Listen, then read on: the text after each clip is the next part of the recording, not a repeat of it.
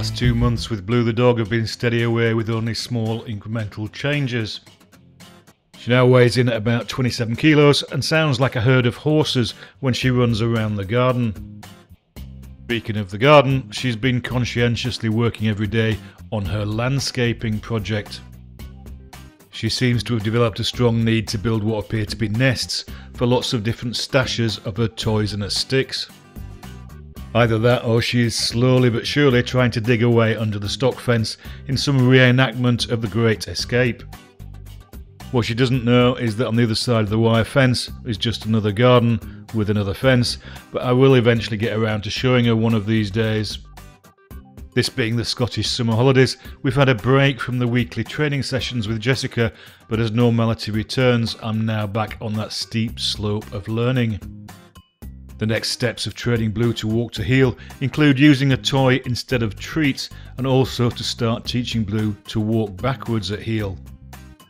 I think it's fair to say that the results so far have been pretty mixed, but as ever that is more down to my lack of direction than Blue's ability, as proven when Jessica takes over. In the last couple of months she's definitely calmed a bit more as time goes by, and walking is getting much better and everything is less frenetic. However, she does continue to be reactive to anything she's not familiar with, including people, dogs, logging trucks, cars, log stacks in the forest, really anything new that she can't immediately recognise. So this is my next project, and just goes to show we both need to get out more and see the world. This is now possible as I've modified the camper van to have a big enough dog crate for her to sleep in, which after a trial overnight trip up to Fort William is good to go as soon as I get some window blinds for the cab area. I have to say that I'm thoroughly enjoying playing tug and catch with Blue. She's an absolute natural.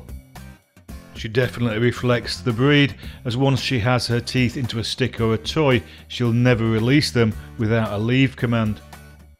Bit by bit she's staying longer on her raised bed, although I still have a strong suspicion that she just sees it as a rather generous food dispenser.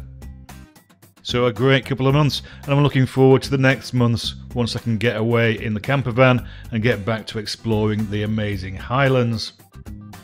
It's all good.